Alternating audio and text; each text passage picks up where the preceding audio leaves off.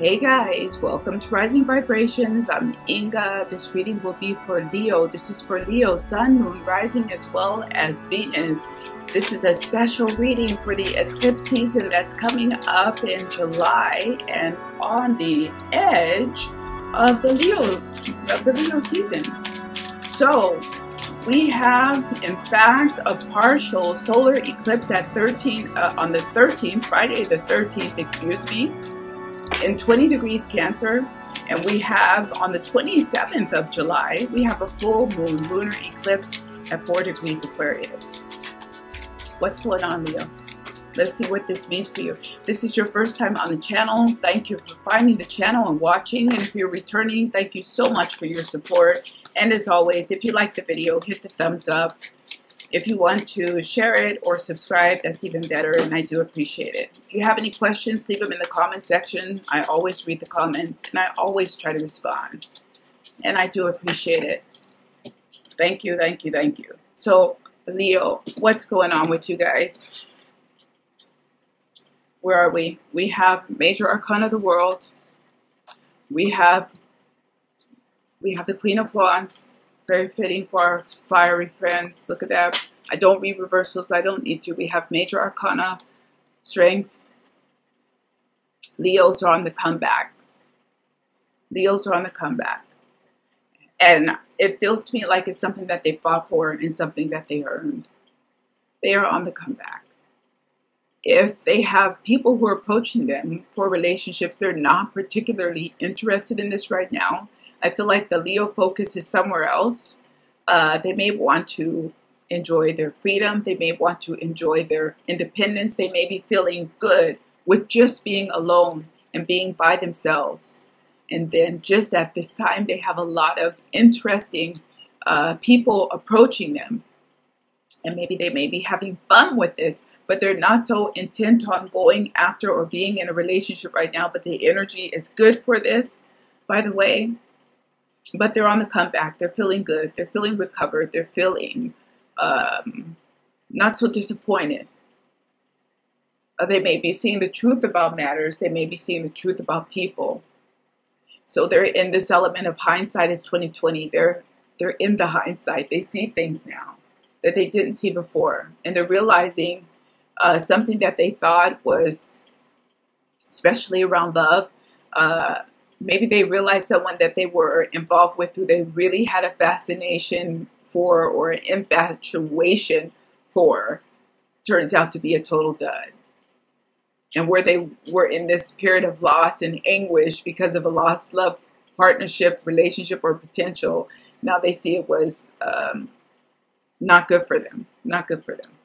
We have Major Arcana, Judgment, and we have the... Very nice. We have the Nine of Cups. This looks like July will be a wonderful time for Leo. Now, I'm getting this. I didn't get this on the other readings. You may have listened to other astrologers who are really following the prescription, and I don't know why I'm getting that, for these eclipses. So they're really looking at the 40 degrees of Cancer and the 4 degrees of Aquarius. But I always think you can supersede this energy. There is a type of survival mode in this period. But I think some signs will surpass this. I don't care what the predictions say. And it feels to me like this eclipse will be a very interesting time for Leo. A great time. It looks to be quite wonderful. Look at it. I even see the lion here, guys. I don't know why I didn't catch that before. Leo the lion, going to be feeling great over this eclipse season. Opportunities coming forward for you, also for business and for money. But you might have to change to a different location, and you might have to change to a different job, do something different than what you've been doing. But it will turn good for you. You will be able to make more money coming up from now, moving forward into the summer, fall months, opportunities to make more money. Also, we have, look at that, we have the Knight of Cups there. We have, very nice, the High Priestess. Look how lovely the energy is for Leo on top of the Queen of Wands. We have the Six of Swords. Six of Swords on top of that Major Arcana Strength. So the Leo will have to modulate. There will have to be a lot of things to a lot of people to be ultra successful in this eclipse season. May have to change it up and quickly adapt. Be adaptable. Be very adaptable for a greater level of success. Don't turn down offers, even if you have people coming forward who don't seem interesting to you right now. It's all a matter of timing. Later in the year or later in subsequent months, someone who you turn down now may seem quite interesting to you later. So if you're turning down people, turn them down very soft, because you might need them for something later. I get to. We have Major Arcana, the Sun. Look at that. Leo ruled by the Sun. We have great energy here for Leo. This is with Major Arcana Judgment. And it's the start of your new solar year, by the way, so it's very fitting. And finally, we have the Eight of Swords matched up with the Nine of Cups. This might be for a group of Leos who are still feeling quite affected by their past and having a hard time letting go of even past slights or past disappointments, past letdowns, still harboring even some ill will, when it's probably time just to let it go. But it's almost like they have this luxury that that they're still nursing this, but there's no reason for it. You can do it, and it even seems that it doesn't impact you, really. It's like a little bit of a victim mentality that some of the Leos might be enjoying, but it's not necessary. And I think you already know that, Leo. You know, it's just time to let things go with this judgment here.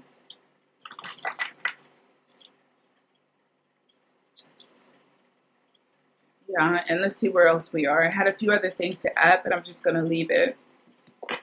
Because, you know, and just not to judge anyone, people do to you what you let them do to you. So, you know, it's always better to take the responsibility. And I see that here with this Knight of Cups as well as with the Strength. You take the responsibility on yourself, and you can do more. You'll be able to do more than if you put the blame outside of yourself. No judgment, guys. And what do we have? We have the Four of Swords. I'm going to show you that card as I read it to you in just a second, guys.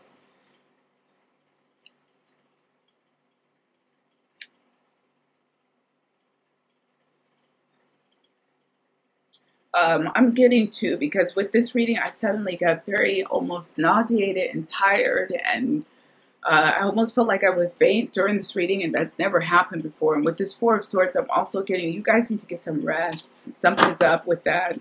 That you need to get some rest, or I don't know. With this Four of Swords, we have Four of Air, healing, meditation, rest, recuperation. It's time to rest my mind and allow peace to take the place of busyness or boredom. The mind needs to quiet to think and find clarity. If I allow my mind to rest, I will have greater clarity and my mind will be sharper. This is the time for a break. I need to take care of myself. And I think that's very fitting to the reading. Also, something about clarity and letting things go is very important for you in this eclipse season. It's a time of cleansing and letting things go. Leo, thank you for joining me, and I will see you back here again next month. Thanks a lot. Bye-bye.